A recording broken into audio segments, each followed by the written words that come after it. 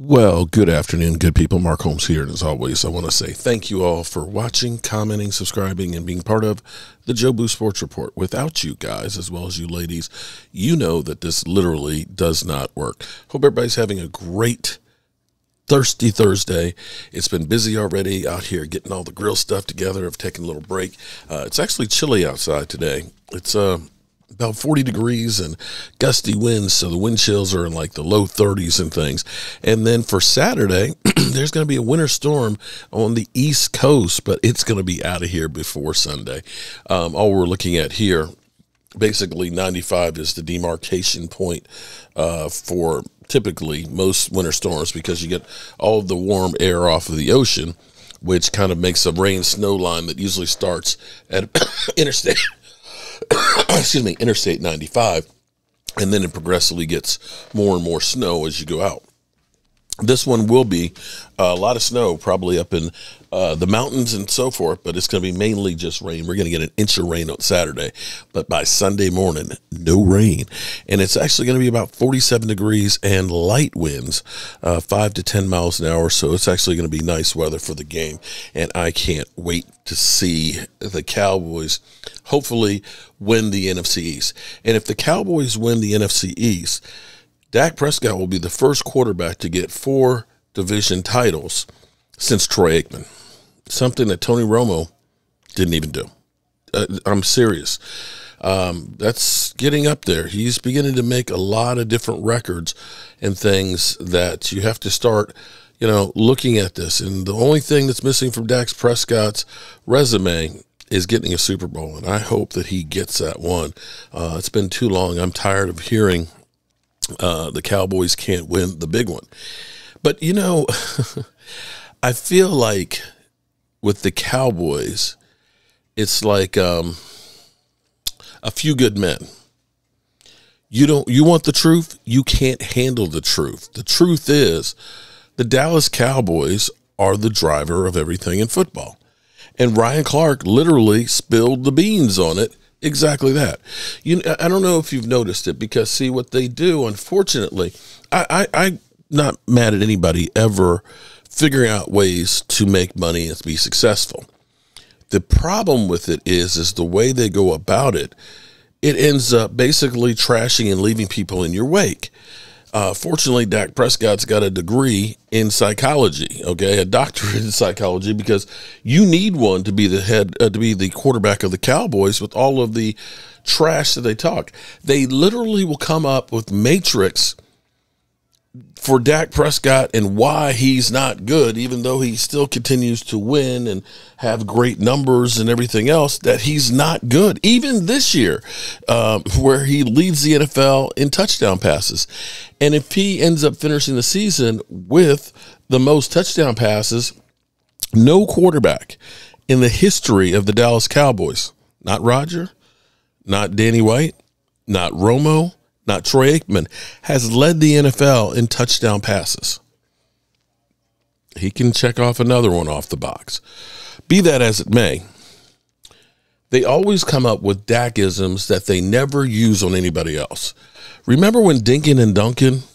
Oh yeah, they're 13-3, but he's just dinking and dunking. He can't get the ball down the field, just dinking and dunking. Then he starts to run down the field. Oh well, they're just empty calories. They don't count.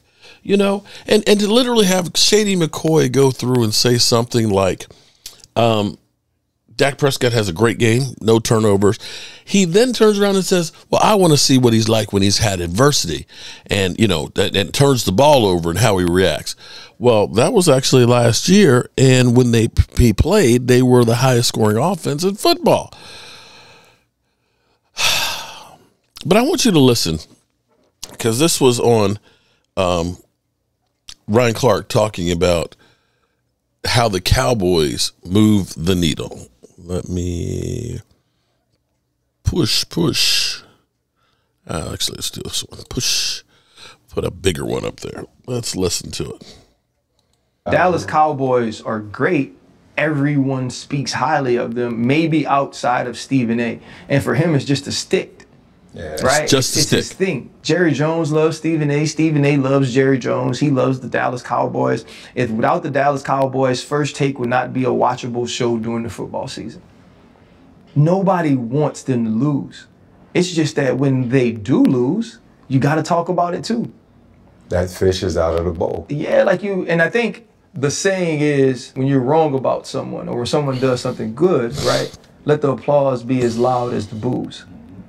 On the opposite side of that, you can't love the applause, because if you love the applause, then you'll fall with the boos, right? If you allow the claps, right? If you allow the positive to boost you up, the Dallas Cowboys are...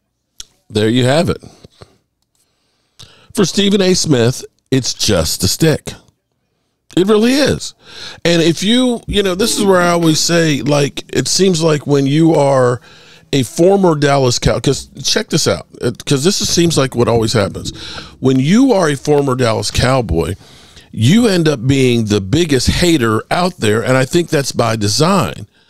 Because the problem is I think it's almost like joining a gang. You have to be beat in, or let's say you are the coach and your son is on the team. You can't show favoritism to your son. You've got to be harder on him than everybody else.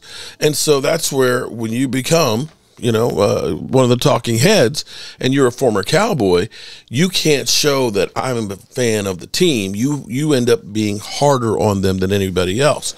And people understand that it, like he says, it moves the needle. First Take would be unwatchable if it wasn't for the Cowboys or all these shows.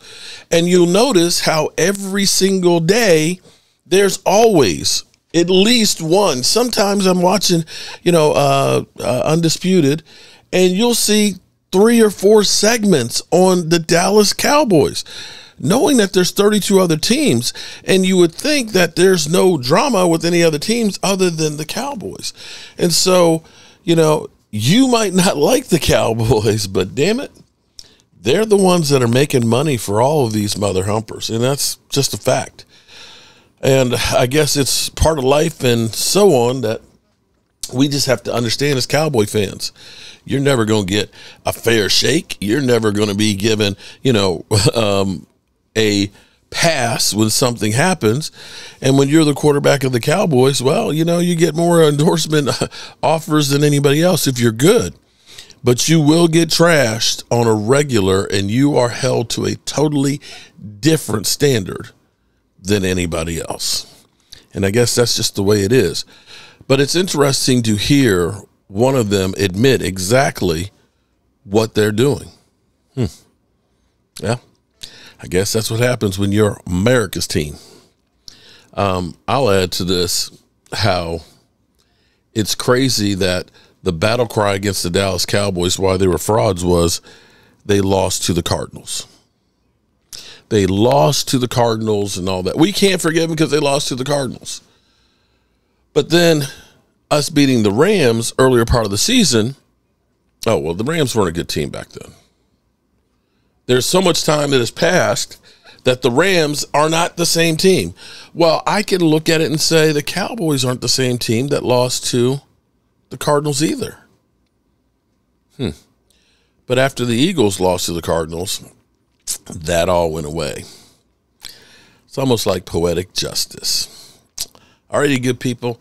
I got to go up here and put together this grill and get it seasoned up for this weekend. I can't wait.